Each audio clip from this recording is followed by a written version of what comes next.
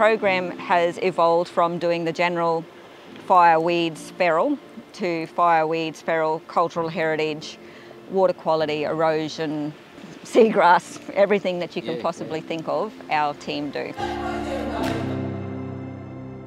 My name's Karen Liddy. I'm one of the senior rangers here on my traditional homeland, which is Slum Lama, down on the southern end of Princess Charlotte Bay.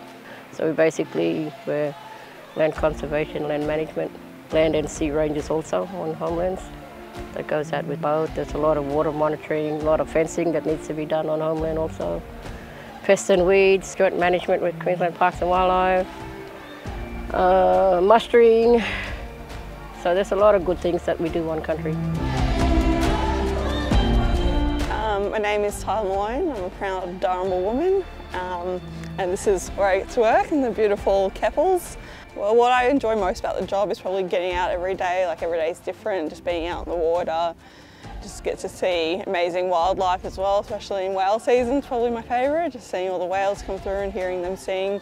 No job's too gross for me. I'm like happy to clean out toilets, do whatever, covered in rain or sweat or whatever. So yeah, it's a pretty fun job, and yeah, you get to do a lot of amazing things.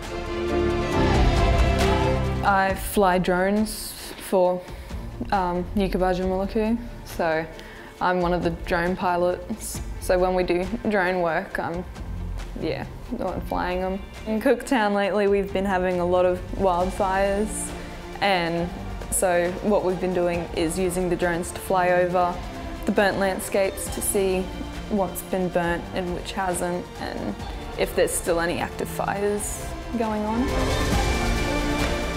I think something that we always talk about is essentially like the circle of life.